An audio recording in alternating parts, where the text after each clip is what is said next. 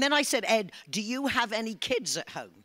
He said, yes, I have an 8-year-old daughter. I said, what I want you to do is sit her down and say, Daddy's going to tell you some stories about some interesting people he works with.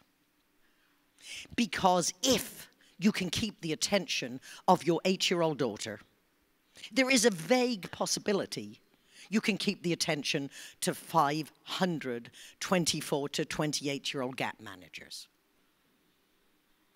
Practice your stories on your children. And I said, Ed, I want you to be so good that every time your daughter hears you come in, she runs over and says, Daddy, Daddy, Daddy, tell me some more stories about those interesting people you work with. Because, of course, if you're going to speak in front of 500 gap managers and all the executives, you have to practice and rehearse so that you can have fun. And he was the first executive on stage in that meeting that got a standing ovation.